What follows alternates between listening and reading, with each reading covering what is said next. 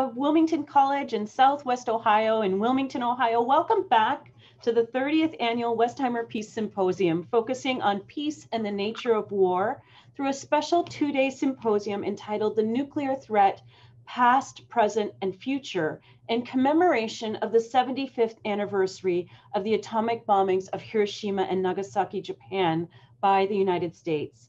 This year's symposium is a special collaboration with the Wilmington College Peace Resource Center, which holds an extensive collection of archival materials related to the atomic bombings of Hiroshima and Nagasaki and the human experience of nuclear war. It is also held in collaboration with the Response Project, funded by an Ohio Arts Council grant, created by Brianna Matsky, pianist, concert pianist, and music faculty at Wilmington College. The Response Project brings together 7 artists from across the United States who have created original compositions for the symposium in response to archival materials from the Peace Resource Center archives. For a full schedule of today's lectures and performances, please go to wilmington.edu/Westheimer. My name is Tanya Moss, and I'm your host for this afternoon's plenary lecture entitled The Art of Storytelling, Hibakusha Testimony and Artful Action for Disarmament. In my role as host, I'm here to welcome you, briefly introduce the speaker, and be on hand to help field questions and comments as needed. A warm welcome to our plenary speaker today, Kathleen Sullivan. Dr. Sullivan has been engaged in the nuclear issue for more than 30 years. Director of Hibakusha Stories, an arts-based initiative that has brought atomic bomb survivors to some 45,000 students. She produces nuclear-themed films, including 2 documentaries, The Last Atomic Bomb and The Ultimate Wish, Ending the Nuclear Age, and projects that focus on art for disarmament, utilizing visual arts, music, and dance. The Nuclear Age in 6 Movements and the Hiroshima Panels Project, and If You Love This Planet, are among those. Kathleen is a founding member of the International Campaign to Abolish Nuclear Weapons, the 2017 Nobel Peace Laureate, having produced ICANN's early education material for high school and early college students. She has been appointed by the current city mayors as a Nagasaki peace correspondent and a Hiroshima peace ambassador. Kathleen, welcome, and I'll turn it over to you. Thank you. Thank you, Tanya. Thank you so much. I'm so moved and inspired by all of the brilliant work that I've seen. The Artist Response Project has been phenomenal. Learning from friends and new colleagues over these last 2 days has been so inspiring. What I propose to do is to show some slides of the work that we've done through Hibakusha Stories, and kind of tell a little bit about what we have done and how we have been using the arts to bring people to greater awareness around the nuclear threat. And then I'd love to hear any questions and comments that you have. So what I'm going to do is share my screen. So bear with me for a second. And let's see. I hope this is working. Let's see. Okay, I do believe that that is working. Yep, we can see everything, Kathleen. Okay, great. So I'm just going to mute my video. Is that okay there? Yep. Great. Okay, I will begin.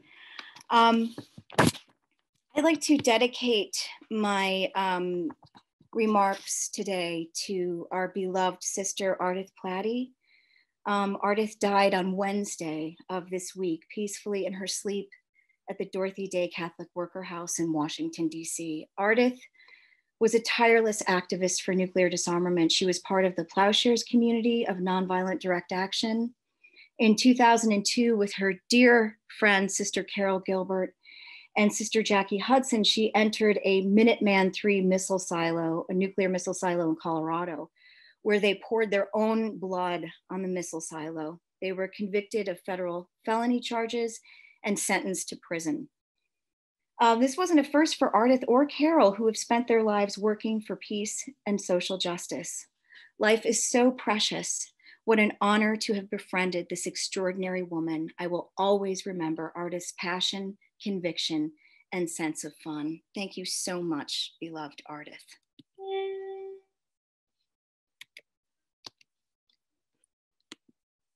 Oh, let's see. Okay, to begin.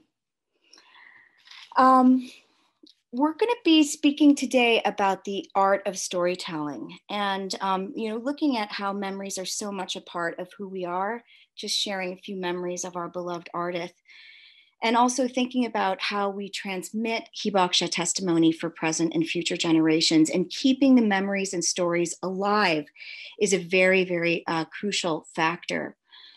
In my presentation, I would like to share thoughts on using the arts as an effective means to learn and propagate Hibakusha testimony, to keep their memories and motivations alive, to motivate our own work for the total elimination of nuclear weapons, or however we show up to make our world a better place. Again, I'd just like to add before my formal presentation, how much I've been inspired by the First Response Commission's original work. And I really look forward to collaborating with artists who have been involved in this project.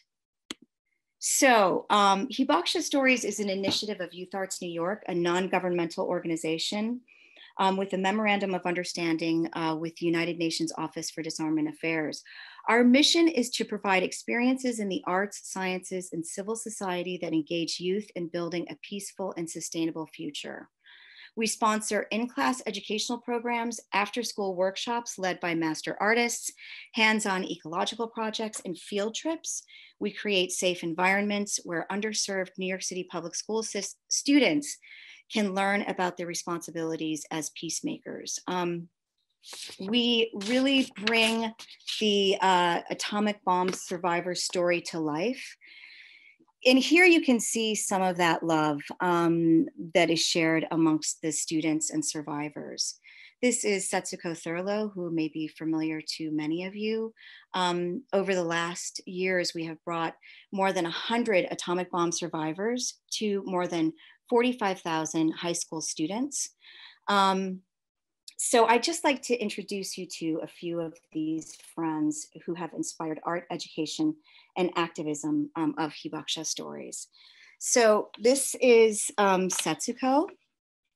She was 13 years old when the atomic bomb dropped on Nagasaki. She was saved by who she believed to be a Japanese soldier. She has dedicated her life to disarmament, and she's been one of the leading advocates of the work that we've done through the Treaty on the Prohibition of Nuclear Weapons and ICAN, and we'll hear more from Setsuko. This is Sakue Shimohira. She was 10 years old when the atomic bomb dropped on Nagasaki. She is one of the Hibakusha orphans. She lost her parents in the blast. She lived as an orphan in the streets of Nagasaki for years with her sister, who later succumbed to suicide. That's something that many Hibakusha chose that path. And I think it's very important to recognize that most Hibakusha do not share their testimony. It's just too painful. I met Shimohira-san through the city of Nagasaki when I was invited there in 2002. We have remained friends since that time. This is Awada-san, who many of you heard his story through Susan Southard's presentation yesterday. An extraordinary man. He was a train car conductor at the time. And he later came to telling his story as a survivor. And he told me that he was prompted to share his story when he saw his first grandchild.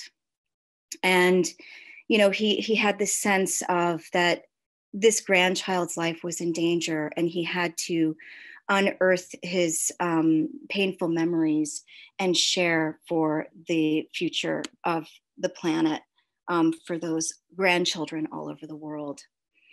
This is Reiko Yamada. She was 11 years old in Hiroshima, and she survived the blast. She, like Setsuko, has dedicated her life to sharing her story.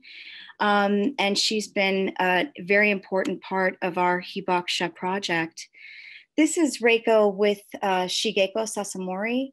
And Shigeko and Reiko are standing on the High Line in Chelsea, in Manhattan. Behind them is the Baker and Williams warehouse, where thousands of tons of uranium was stored for the Manhattan Project. Many people do not recognize that there were sites throughout New York City which stored uranium for the Manhattan Project, and also the Manhattan Project Engineering District. Manhattan played a huge role in the development of nuclear weapons. The warehouses behind Reiko and Shigeko were not fully remediated until the late 80s, early 90s. This is Shigeko Sasamori again.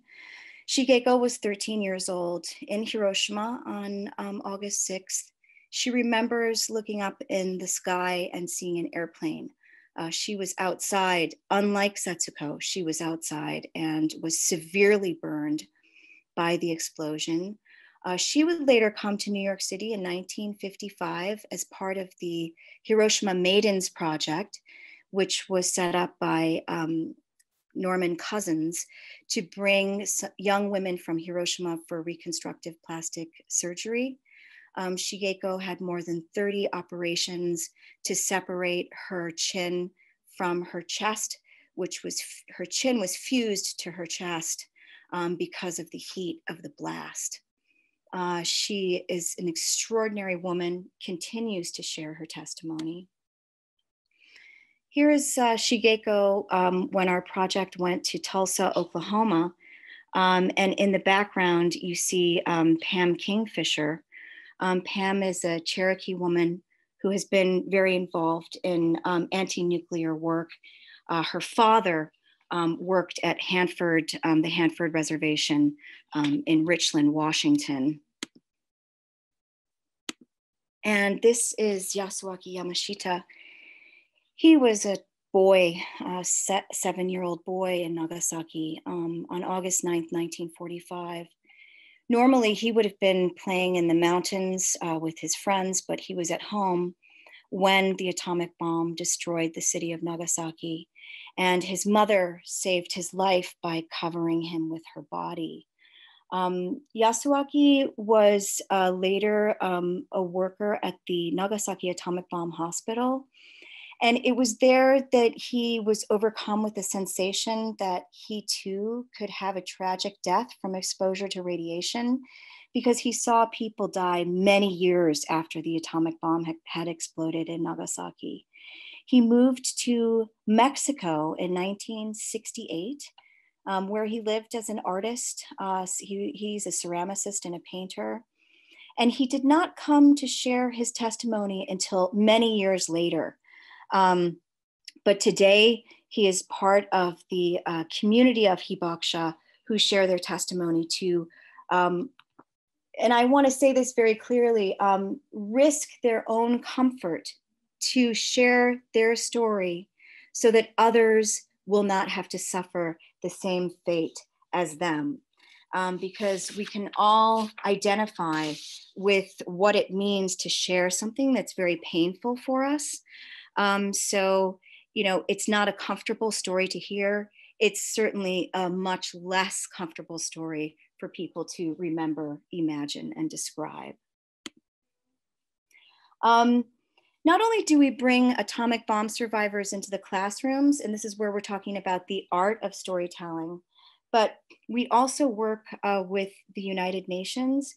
This is Yasuaki-san sharing his testimony with UN guides. You know, UN guides, they're the public face of the United Nations.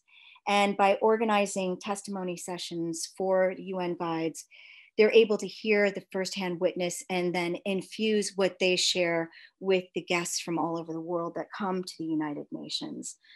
So this has been a very special part of our project. We've also been involved in organizing side events. This is Setsuko Thurlow speaking at a side event we organized with the government of Japan and the UN Office on Disarmament Affairs during the NPT Review Conference in 2015, and really presencing the Hibakusha and their testimony. This is another event that we had at the UN with Setsuko and Yasuaki, also with Michi and Miyako, who are second generation. Michi Takeuchi, second generation Hibakusha from Hiroshima, and Miyako Taguchi, a second generation Hibakusha from Nagasaki, and bringing their voices to be the next storytellers to share the reality of what happened on August 6th and 9th in 1945, and what continues to affect people to this day, the invisible poison of radiation. So our work is most enjoyable, most heartfelt in the classroom with the students. And I would say through this art of storytelling, the Hibakusha have connected with tens of thousands of young people, mostly in New York City. And the students really get a feel for the person that is bringing history to life, and also for the power of that witness and what they can learn and how they can be inspired to join the work in making our world a better, more secure place. This is Shigeko and Yasuaki on a relatively recent trip to a high school in Tulsa, Oklahoma. Another way that we engage the students is by working with playwrights in New York City to bring young people into playwriting sessions with atomic bomb survivors. Let's see where we see Reiko Yamada would have been sharing her testimony in this session with students from New York City High School. So basically what they would do is they would listen intensely to testimony. Then they would hear from a resident playwright about, you know, the different principles of playwriting and conveying narrative. And then they would be able to ask questions of the atomic bomb survivors. Then they'd go away, work in small groups, share a Japanese lunch with each other, you know, bringing the cultural aspects into the performativity. And then the afternoon would be spent sharing their one-act plays. And this was just enormously impactful for the students and also the atomic bomb survivors who we brought into this project. We also engage students in the Japanese art of kamishibai. This is a picture book storytelling. These are drawings of students in Tulsa, Oklahoma. This is the story of Shigeko, where she says she looked up in the sky and she said she saw the airplane, it's flashing silver and white. And she said to her friend standing next to her, look at the airplane up in the sky. And within that millisecond later, oh, she said she saw a white thing coming down. Well, that was the sort of parachute of the bomb coming down over Hiroshima. And then she was terribly burned, knocked back, unconscious. This is another drawing from one of the students in Tulsa. And this is a drawing of another Tulsa student who's sharing the story of Yasuaki, that he said normally he would go to the mountainside and catch cicadas and dragonflies. But for some reason that day on August 9th, he stayed by his mother's side. And unfortunately for those friends who did go to the mountainside, many of them were burned to death and did not survive. This is just another image of the students. And, you know, after listening to such a very difficult story, and then being able to share their comments and questions, just the feeling of love and connection that they have with the atomic bomb survivors is something to really behold. Another way that we bring art to the work for disarmament is through animations. The Nuclear Age in 6 Movements you can find online. It's a short film animated by Amber Cooper Davies, who is a London-based artist, with music composed by Sam Sadigursky. Sam is an award-winning musician, multi-instrumentalist, and composer who lives in New York City. He was part of the band's Visit, which won something like 11 Tonys. And he's been one of our muses that has lent his talents to our project since 2010. We've been working with Sam.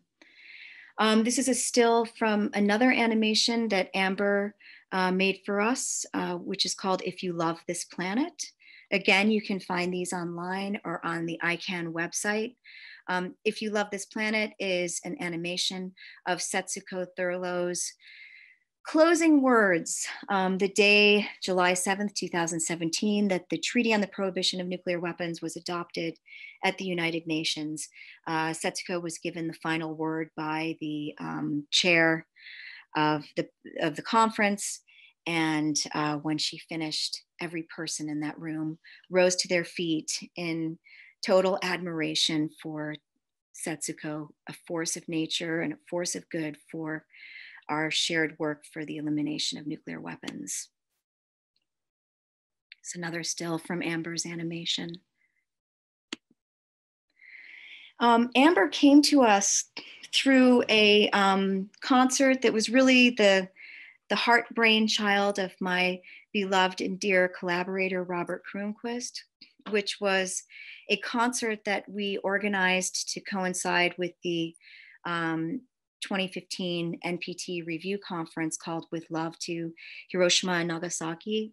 It was an extraordinary event.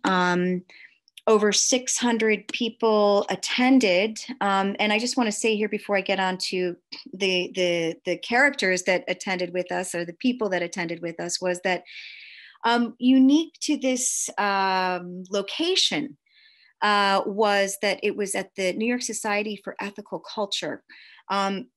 600 people attended. New York Society for Ethical Culture was in part founded by, or very much presenced by, in its early days, the Oppenheimer family. So we were in a building where Robert Oppenheimer would have spent time as a child.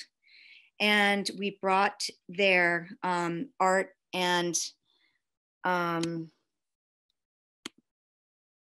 people, poetry, music. This is Truman Clifton Daniel. He's part of our Hibakusha Stories project. He's the eldest grandchild of Harry Truman, and he presided over the concert.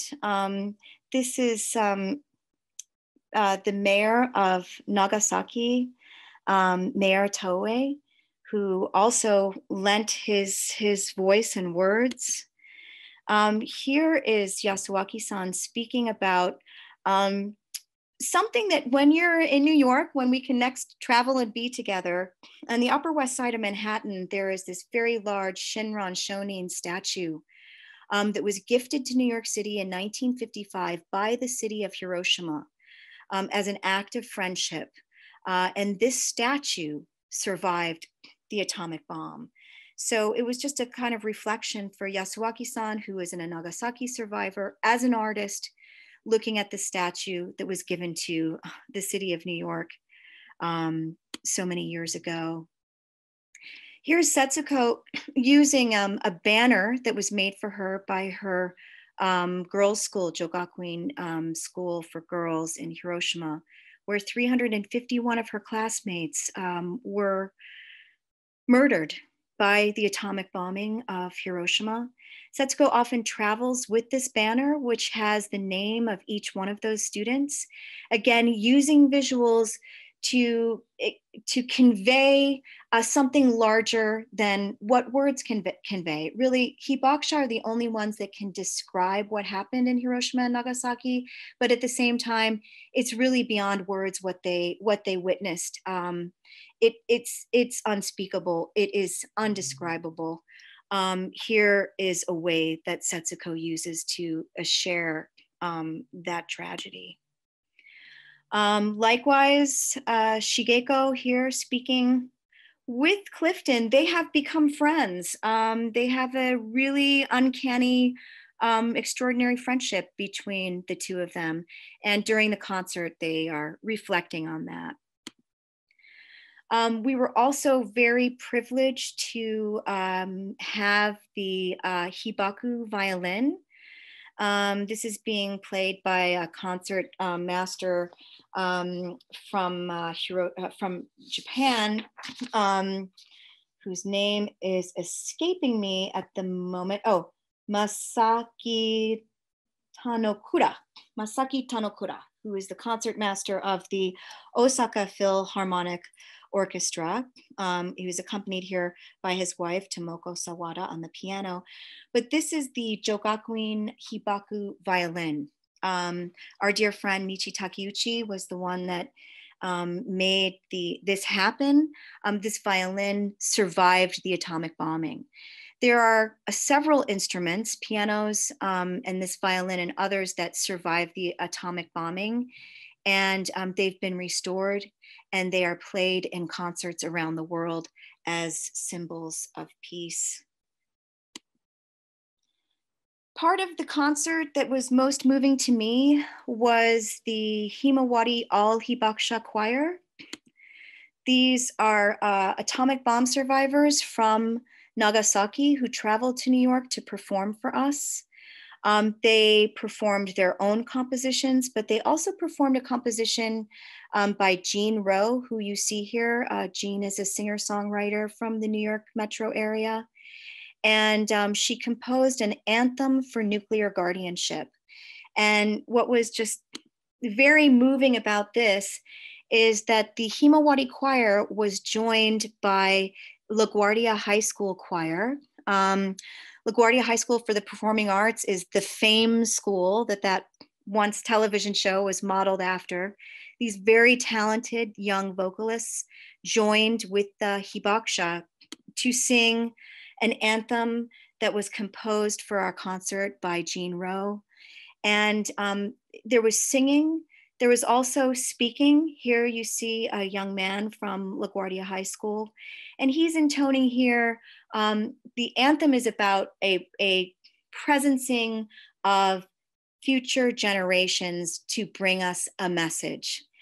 And he's saying, remember when we all sang together and we lifted our voices with one another. I watched this clip recently and it was just so moving to think about it, in this time of not travel, not singing, not making music in public.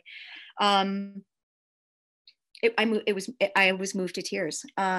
Here again, students and Hibakusha, even though many of the Hibakusha in the Himawari Choir do not speak English, and the students from LaGuardia High School do not speak Japanese, they were able to clearly communicate through art and music.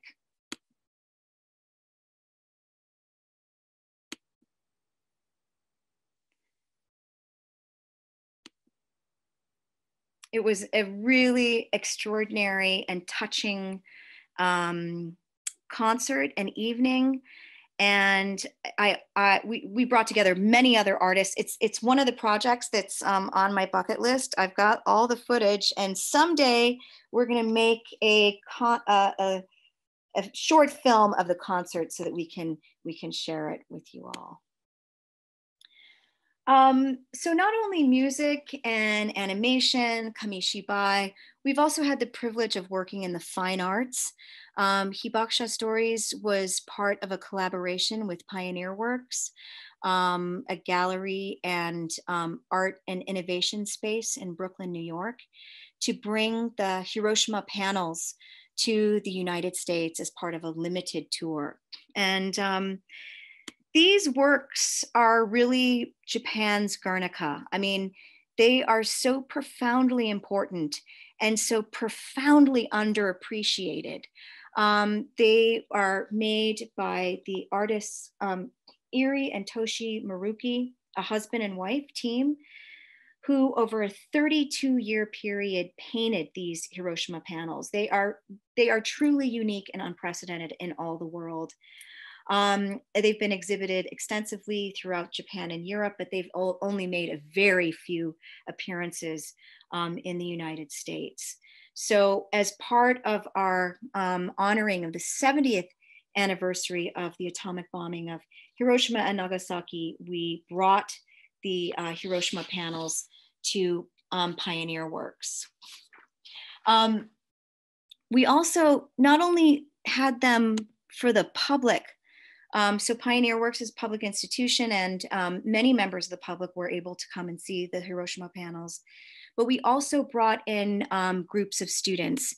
We had workshops with students to be able to hear Hibakusha testimony, to reflect on the art, and then to write a piece, a poem, some kind of performance, so that we were able to bring all of these different elements together, much like the theater workshops. So also in the gallery at Pioneer Works, I was given some atomic bomb artifacts by Sakuei Shimohira in Nagasaki. These are bits of melted glass. You can see in the background is a old ink bottle or medicine bottle. This is particularly eerie because if you hold this bottle, it's almost like it was melting in a human hand. These are ways, again, that we can find to bring this work to life. This unspeakable reality of the nuclear threat then and now, without using words, but with using artifacts and art. So in the gallery, we also had the artifacts. And after hearing Hibakusha testimony, after witnessing with the panels, the students provided their own performances. And then Setsuko and Yasuaki, who were at this particular workshop, were able to share their feedback as well. And here's one of our groups of students that we brought through Pioneer Works through Hibakusha Stories.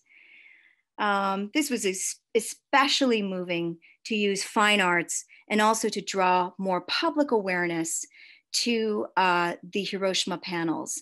In the year that this was on display in Brooklyn, the Pioneer Works Hiroshima Panels art exhibit was voted the second best art exhibit in the borough of Brooklyn for 2015. And I think it was Michel Basquiat that got the first place at the Brooklyn Museum. While we had the Hiroshima panels at Pioneer Works, we also worked with Guggenheim Fellow Eiko Otake, an extraordinary woman, amazing dancer. And one of the things that we did was we had an opportunity for Eiko to dance to the panels.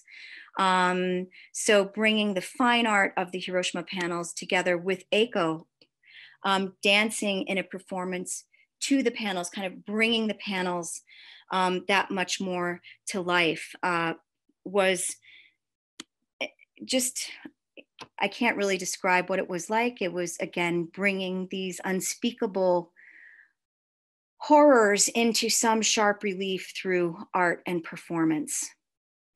And what we did with this is we filmed Eiko dancing in front of the panels. And then a year later, we worked with some very beloved jazz artists in New York City. There at the piano is Dan Tepfer. And in this other scene, we have Meg Okura, and again, Sam Sadegurski, one of our muses. And they improvised to a film that was made by Cynthia Medansky, who has won the MacArthur Fellowship and many other, also a Guggenheim. She's an extraordinary filmmaker and artist. And I believe right now we've got a little clip of that to show you. Yeah, thanks, Kathleen. What I'm going to do is I'm going to share my screen and mute you, and then I will bring you back afterward. Thank you. Okay, yep.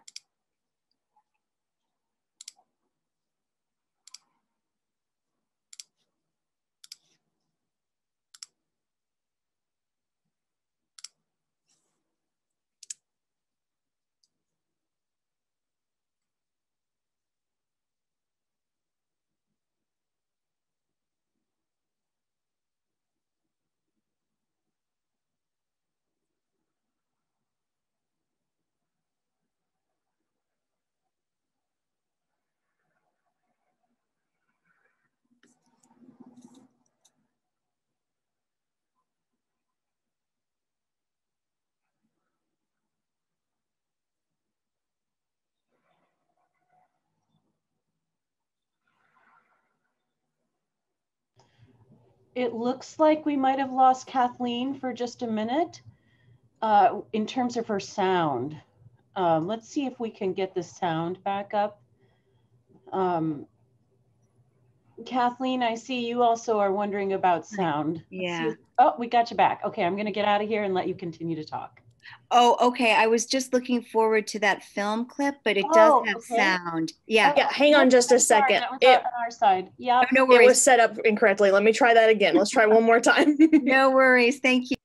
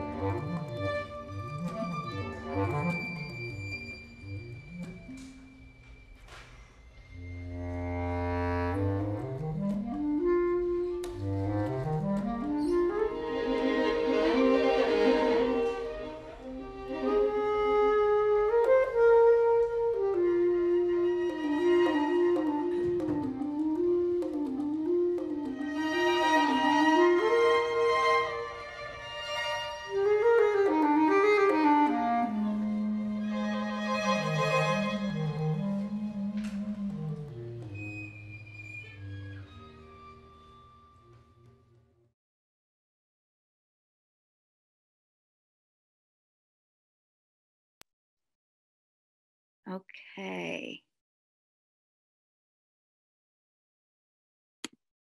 Oh, hi. So I just want to go back to my screen share.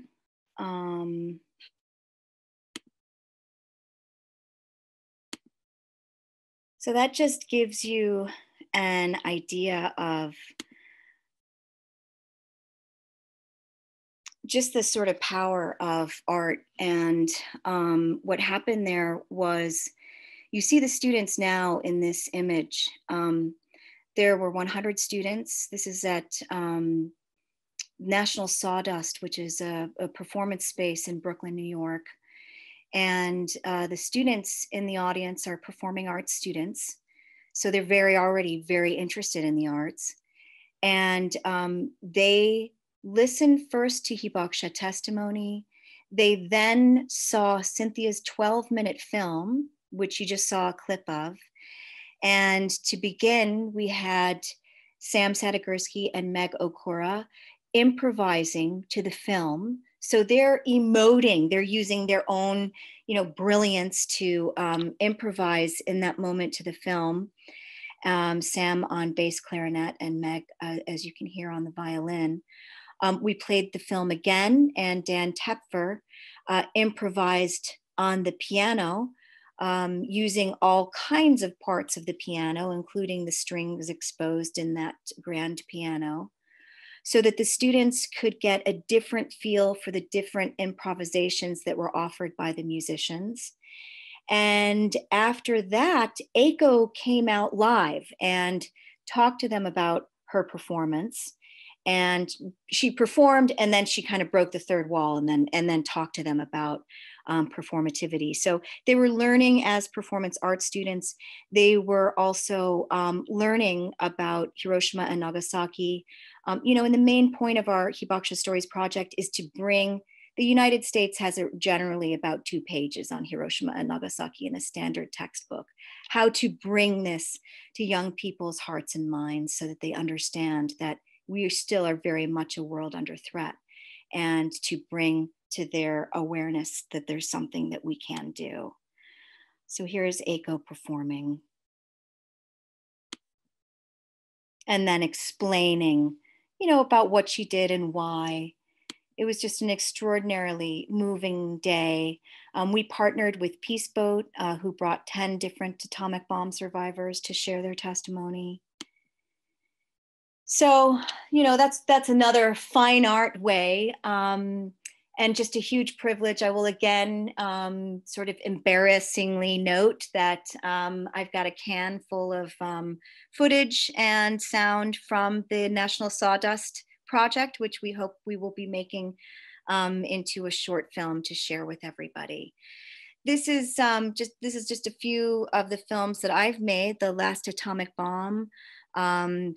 Can't believe it. That was for the 2005 anniversary, the 2005 65th anniversary of Hiroshima and Nagasaki. Later, again with Robert Richter, I made the film The Ultimate Wish, Ending the Nuclear Age. This connects Nagasaki atomic bomb survivors with Fukushima radiation refugees. This is something that we really wanted to make a connection between nuclear weapons and nuclear power. Sadly, like the Hibakusha in Hiroshima and Nagasaki, many people in Fukushima experience intense discrimination because of this false notion that radiation sickness is somehow contagious, or that there's something that can be got from, and people still suffer that stigmatization, not only in Hiroshima and Nagasaki, but also now from the continuing radiological catastrophe that was the triple meltdown in Fukushima. I also like to give a shout out to my special friend, dear collaborator, Susan Southard, who we heard from yesterday, in the art of storytelling as writing. Susan here is at the United Nations delivering ICANN's statement on the UN Day of the Total Elimination of Nuclear Weapons. I really take my hat off to Susan for many, many reasons. So she's such an incredible writer, an extraordinary person. She's also very involved in the arts through a theater project that she had founded and dedicated an enormous amount of time and creativity to over many years. But she uplifts the story of Nagasaki. I think that is so important. People generally look at the atomic bombing of Hiroshima and Nagasaki, and we kind of stay with what happened in Hiroshima and Nagasaki as kind of an afterthought. Nagasaki, in terms of, if I could be so crass as to say US strategy, the plutonium instrument of genocide that leveled the city of Nagasaki is what would become the component to all US hydrogen bombs. Susan tells the story of Hibakusha, not only what happened at the moment, because again, we kind of think of things as on August 6th and August 9th in 1945, and then sort of like that happened, but it continues to affect people to this day, and she was brilliantly able to convey that. And finally, I'd just like to say a few words about the art of diplomacy. The Treaty on the Prohibition of Nuclear Weapons is gathering steam. We have 46 ratifications. We need 50 to enter the treaty into force. The treaty recognizes Hibakusha by name. That's very, very important to the atomic bomb survivors. There's many things that we can say about the treaty. I imagine that my friend Carlos is going to be discussing that in his lecture later today, so that I will leave it to him.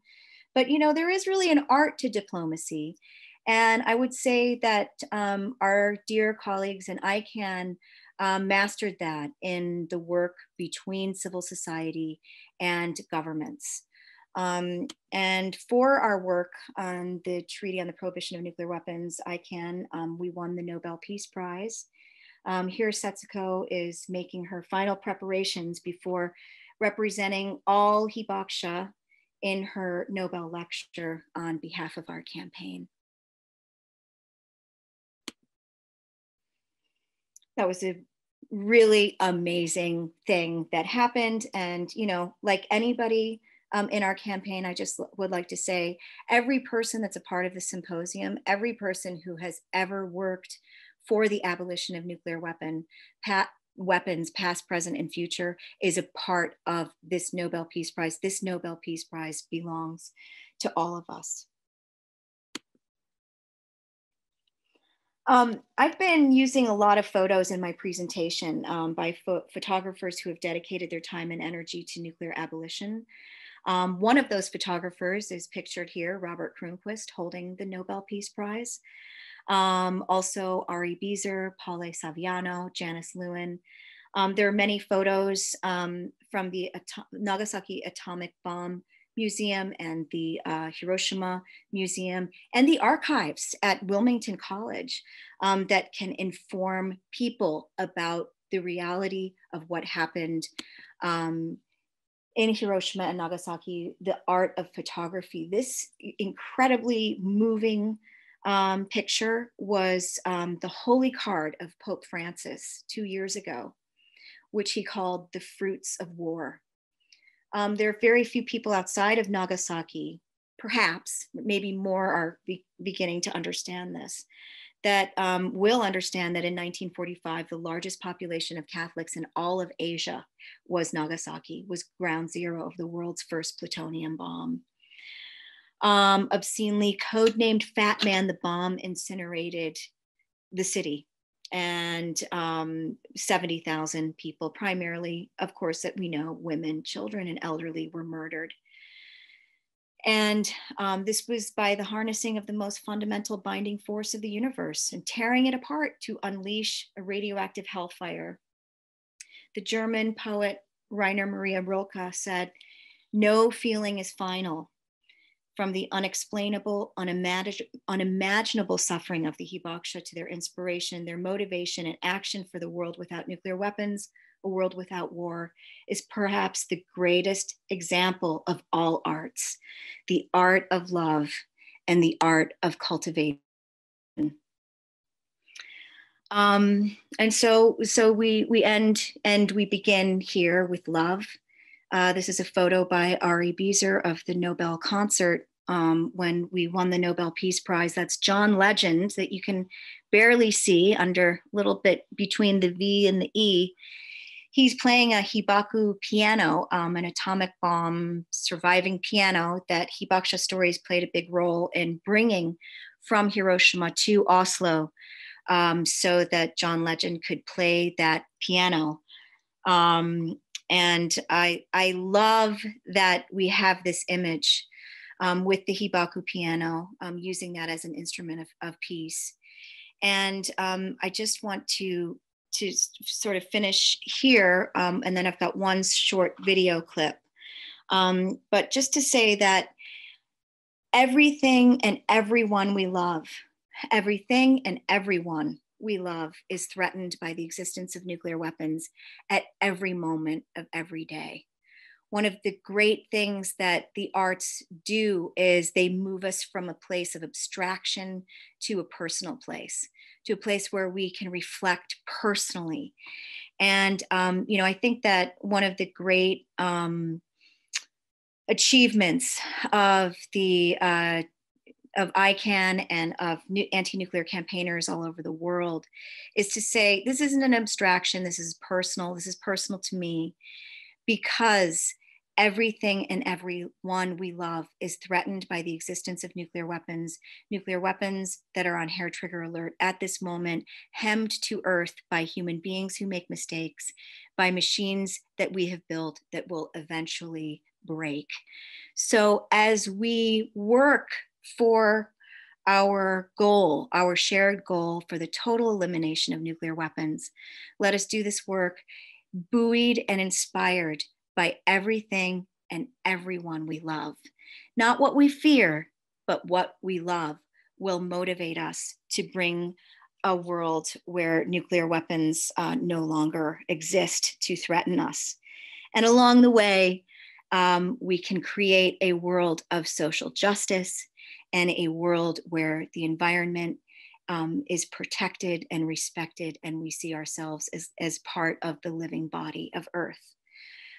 With that, I'd like to ask Ashley to share the short video that was made by Ari Beezer. I just want to say before we start this, that this is just a way of saying thank you. I'd like to give great homage to my teacher and dear friend, Joanna Macy, who talks about the importance of gratitude as a ground note for our work for making the world a more just, filled, and ecologically respected, beautiful place for future generations.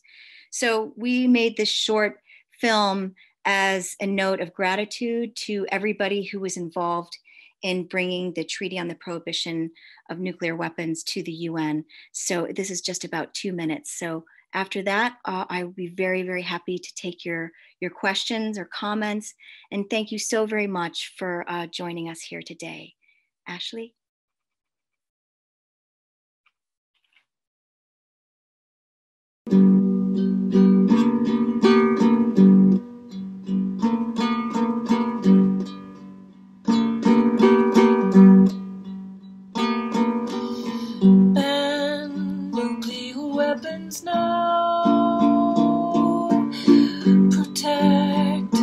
Life on earth,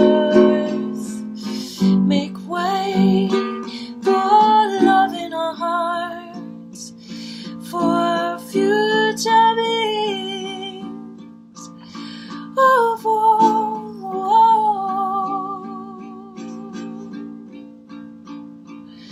description.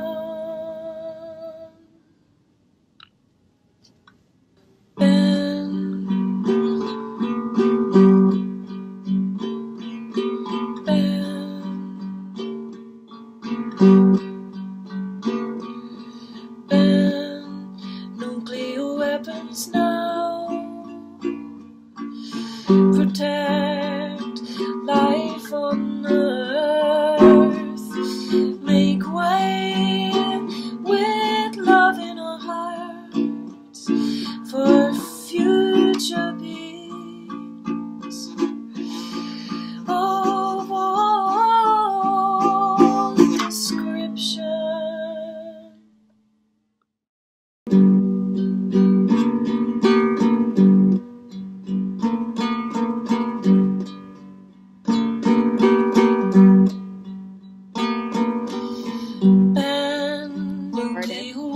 weapons now.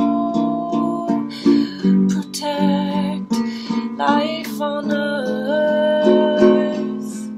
Make way for love in our hearts, for future beings of all.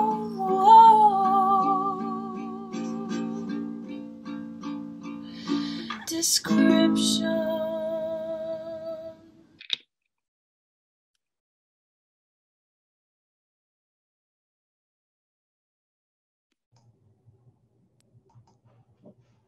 That was very hopeful. Oh, good. It's hard to find hope sometimes, but that was definitely very hopeful. Thank you so much, Kathleen, for sharing your work with us, for inspiring hope and creativity. And we do have a few minutes for questions, and we did have some come out here on the Facebook feed. I'm going to go to the questions before comments. Susan asked, as the Hibakusha age and are less available to come to New York City, even without the pandemic, is Hibakusha Stories able to continue relaying their stories? If so, how are you doing this? Well, yeah, I mean, I have to say that we have been really focusing on atomic bomb survivor friends that live in North America now, because, you know, if we invite our friends from Japan, they will come. And it's hard for them to travel. Yes, pre-COVID. What we're working on now are we're creating a content-rich website so that people can learn about various survivors' experiences. We also, as I mentioned, Michi and Miyako are dear colleagues and friends of ours who live in New York that are second generation Hibakusha. So looking at how we can use their story and conviction. So yes, it's harder and harder to get the actual atomic bomb survivors into the room. So we're looking to do that through the arts and through second generation survivors. I'd also note that we work with people who have been affected by the US nuclear weapons production. And we've been very honored to be joined by Kristen Iverson, who wrote a brilliant book called Full Body Burden. She grew up around Rocky Flats, the plutonium pit manufacturing site in Colorado. And so we've had other, and Pam Kingfisher, as I mentioned earlier, so other sort of American Hibakusha. So that's another way forward. Thank you. Oh, you're muted, Tanya. That's okay. That is me just forgetting. Okay. So we have more questions. We'll take one more. And then if there are some more up on the feed. And so if you have a chance to go and take a look at them, or I can copy them and send them to you. But there's a few more here than we can answer right now. Ann Sheriff writes, thank you for this inspiring presentation. For programs such as that in LaGuardia High School, the playwriting workshop, etc. How do the students prepare for the interaction with Hibakusha visitors? To what extent do the students learn about the history of the atomic bombings and the World War II contexts? Do these programs relate to the high school curricula, or are they freestanding? Thank you for that question. They are freestanding at the moment. And Robert, my beloved collaborator, was a New York City public high school teacher. I mean, he's also, I call him an artist of the imagination. You know, he's also an artist and a school teacher. And he retired. So we had a really good into the New York City public school system because of Robert. So a lot of the teachers who approached us were all already care so much. And I'm very sorry that I didn't include a slide in our work at the UN, because every year we hold a teacher training workshop at the United Nations for Professional Development Day for teachers. So they come and they learn about disarmament education. And so, yes, the teachers that are working with us are very enthusiastic. So they do more than the standard curriculum for their students. What's very exciting right now is Robert and Michi and others of us in New York City are working on legislation with City Council. We're hoping that it's going to come through soon, but part of that legislation would be to provide a greater curriculum on Hiroshima and Nagasaki and use the testimony witness from Hibakusha that we have gathered through our project. So we hope to have a quote unquote standardized education on the nuclear threat today, as well as what happened in Hiroshima and Nagasaki coming from New York City for all New York City high school students. So we'll keep you posted on that and this very progressive legislation coming through the office of Council Member Daniel Drum from Jackson Heights in Queens.